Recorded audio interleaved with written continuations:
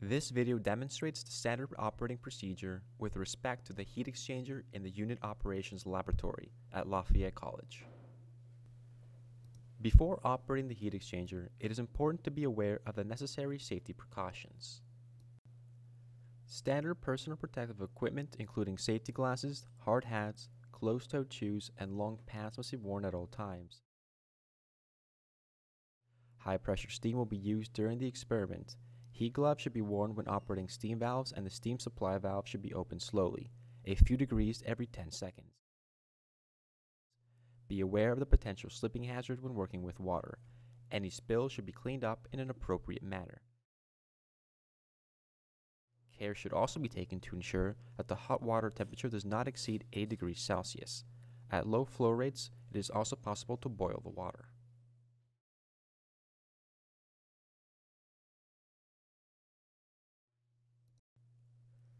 Set the temperature controller to a value of 50. To start up the heat exchanger, first close the drain port valves 2, 3, 7, and 11, and open the water outlet valve number 19. To access the city water supply valves, open valves 14 and 15. Open valve 4 to initiate water flow through the heater. Check to make sure there is no air in the piping. If there is, flush out the system. After flushing out the air, you can turn on the pump by flipping the pump switch. While wearing heat gloves, slowly open the high-pressure steam supply valve 16 a fraction of a turn at a time until it is fully open. The steam coming from the line is very hot and under extremely high pressures, so opening the valve quickly can damage the valves and pipes, and is a safety hazard. Open valve 18 to supply air to the air filter regulator and set the regulator to 20 psi. Turn on the temperature scanner by flipping the switch to on. The scanner has two modes, hold and scan. To determine the temperature in the hold mode, move the switch related to the desired location to the left and ensure all other switches are to the right. The indicator can also be run in a scan mode. For all the locations you would like to record the temperature for, move the switches to the left.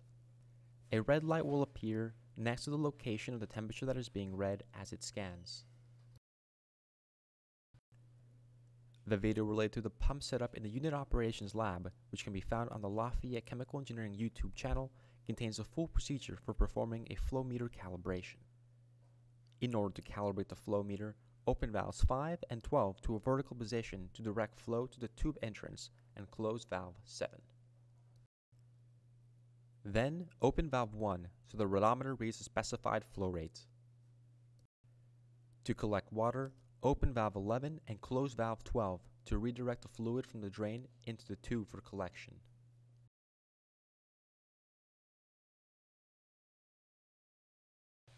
Adjust the temperature of the hot water by changing the temperature controller until the desired set point is reached as indicated on the scanner, sensor 5, or the inlet hot water sensor, which will vary depending on the configuration used. Similarly, the hot water flow meter can be calibrated. If the hot water flow meter is being calibrated, ensure the steam is turned off by closing valve 16. Make sure valve 12 is open and valve 11 is closed. Adjust V4 to the desired set point. To collect water, simultaneously close valve 12 and open valve 11 to redirect fluid flow from the drain out into the collection tube.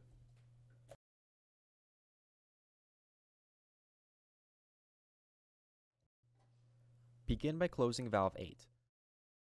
Adjust valve 1 and 6 to horizontal position to direct the hot water into the tube entrance and cold water into the shell. Set the cold water flow rate to 2 gallons per minute by adjusting valve 1. Adjust valve 4 to the minimum flow rate. Then, control the temperature of the steam using the controller. Turn the knob left to heat and right to cool. Make sure to change the temperature of the controller slowly to avoid high overshoot and account for the time delay. Record the volumetric flow rate, temperature controller value, and temperature of the hot water stream using temperature sensor 1. Open valve 4 to the maximum flow rate. Increase the temperature controller to determine the maximum operating temperature that does not exceed a hot water temperature of 80 degrees Celsius. The minimum operating temperature is that of the city water. However, the minimum hot water temperature should be run at 8 to 10 degrees greater than this value. This can be determined by recording the value for the temperature on sensor 3. This heat exchanger can be run in 3 different configurations, in 2 countercurrent configurations with cold water through the shell or through the tubes, and a co-current configuration with cold water through the shell. We will first discuss how to set up the heat exchanger for countercurrent flow with cold water flowing through the shell. Begin by making sure valves 1, 2, 3, 4, 7, 8, 9, and 11 are closed, and valves 10 and 12 are open. Open valve 5 horizontally to allow cold water into the shell of the heat exchanger. Turn valve 6 horizontally to direct the hot water through the tubes. Adjust valves 1 and 4 to achieve the desired flow rate for the hot and cold water, respectively. Using temperature sensors 1 through 4, record the inlet and outlet temperatures of the streams. Sensor 1 corresponds to the inlet hot water, sensor 4 is the outlet hot water, sensor 3 is the inlet cold water, and sensor 2 is the outlet cold water. Make sure valves 2, 7, 8, and 11 are closed. To run countercurrently with cold water running through the tubes, ensure that valves 1 and 4 are open. Open valves 10 and 12. Adjust valves 5 to a vertical position to direct cold water into the tubes. Turn valve 6 to a vertical position to direct hot water into the shell. Use valves 1 and 4 to adjust the cold and hot water flow rates, respectively. Using temperature sensors 1 through 4, record the inlet and outlet temperatures of the streams. Sensor 3 corresponds to the inlet hot water, sensor 2 is the outlet hot water, sensor 1 is the inlet cold water, and sensor 4 is the outlet cold water. To run the heat exchanger in a co-current configuration with cold water running through the shell, begin by closing valves 1, 7, 10, and 11.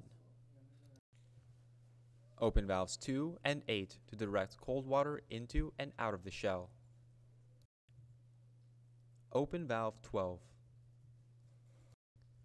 Turn valve 6 to a horizontal position to direct hot water into the tubes. Use valves 9 and 4 to adjust the cold and hot water flow rates respectively. Using temperature sensors 1 through 4, record the inlet and outlet temperatures of the streams.